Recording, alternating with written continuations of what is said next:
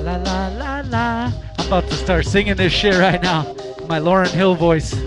Let me squeeze myself. Hey, check it out, man. We're back with Jord Levus in the building, all the way from Sydney, Australia, man. That's what it is. Like I told you, dog, we really appreciate the fact that someone like yourself has even heard about our show. Oh, man, you guys are family out here, man. It's nothing. And I know a part of it is because of our hoodlum friend by the name of the Rizak. The troublemaker. I'm just kidding, man.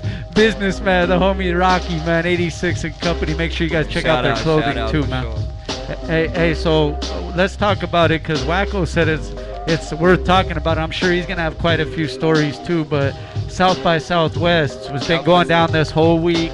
How was it, man? You were there. Crazy.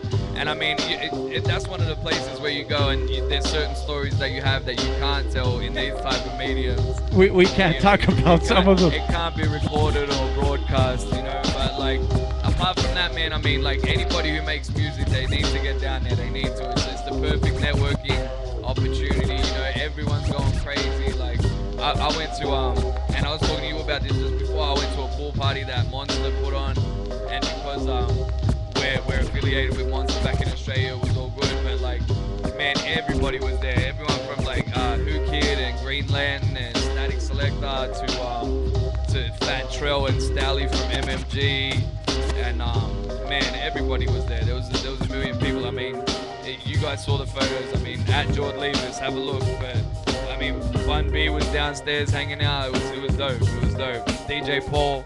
Man, like that's when I get fanish. When it comes to like the OGs of the South, I kind of get real fanish. You know? I was gonna ask you that, so it's more kind of the South, you know, because I don't get that way myself per se, because I mean I just love hip hop, love being around it. But I was kind of, you know, pretty much honored like when we got to host the Rakim show, course, you know, stuff like that. Kind of like I was a little happier than normal, I guess you could say. And then Jill Scott jumped on stage and was dancing with him. She's like right next to me, Jill Scott. So I was, you know, I was a little bit happy. It's all relative, you know, because like I'm 29, so I was in like the ninth grade maybe when No Limit and Master P sort of really came on, and then that's when I learned about Southern hip hop. And because I make beats, they were kind of doing things that were totally different from like the boom bap stuff from before, you know. So it was really pushing boundaries for me. So that's why meeting guys like Bun B and DJ Paul was like, yeah, that's when I stopped for a minute, you know.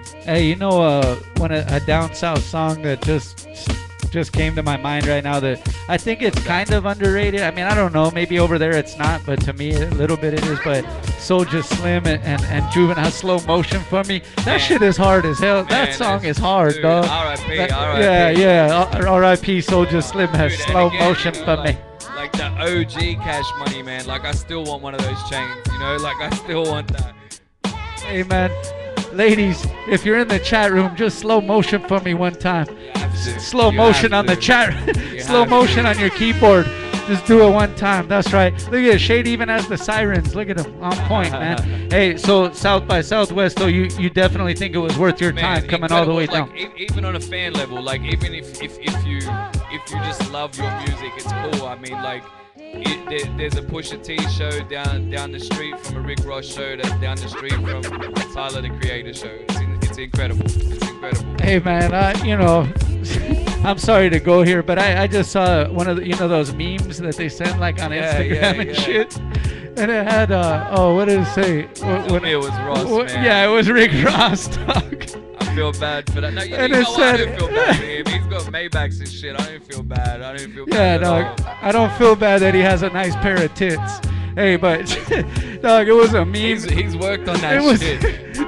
It was a meme, and it said something about, you know, when you can't wait to get home and take your bra. Your bra off. Yeah, and it was Rick Ross just chilling with his shirt off with tits hanging. Have you seen the one where it's got him looking at a bucket of KFC and it says, "I pray to God I look my killer in his eye"? No, I haven't seen that one yet. I'm late on that one, man. Yeah, that's these, foul. these memes are they are foul. They're out of control right now, man. Hey, let them know too where they could get at you, man, and check out all your music, your production as well, man. Man, my Twitter is kind of shit right now. Don't look at that for like I haven't tweeted for a long time. But just go to @Jord Levus on Instagram, and it's got all the links to everything. That's like That's all you need. Your Instagram's active though. Yeah, I go hard on Instagram. Yeah. You're vibing it out on Instagram, man. And then you got all those flicks with some of the homies you mentioned. Yeah, I sort of just stopped anybody who was remotely famous and made sure they got in a picture with me so that I could exploit it. Does that explain why you didn't take one with Wackoe? Oh, I did, didn't I? No, I don't know. I just had to clown him because he's not here. No, he got some drops and stuff for the show. That's what happened. Oh yeah, he's out there doing his thing, man. Yeah, man, he goes hard. He is the visual part of B-side show, though. Real talk. He works hard. Like, and I'd never met him personally until last week, and he was just like working the whole time, you know, like. He's more of an asshole in person, huh? I'm just kidding. I'm just messing, man. That's the homie Wackoe, man. I hope you're tuned in, man. We'll see you when you come back this week. He might be tuned in. He was probably worn out in his hotel room, locked on. He said his flight was at 10, so he's probably tonight or tomorrow. You probably know more than me. Oh, it might be. It might be. But yeah. So he's probably still getting fucked with by TSA. You know, he's still in the luggage line. Hey, and besides that, DJ Shady misses him. He's like a father figure to him. He really misses him. Hey, check it out, man. We'll be right back after this video, man. Let's play that Yellow Dress, Whitey. Yellow Dress. Check it out, man. Right after that, we got Vel the Wonder right here in the building on the B-Side Show. Act like you know.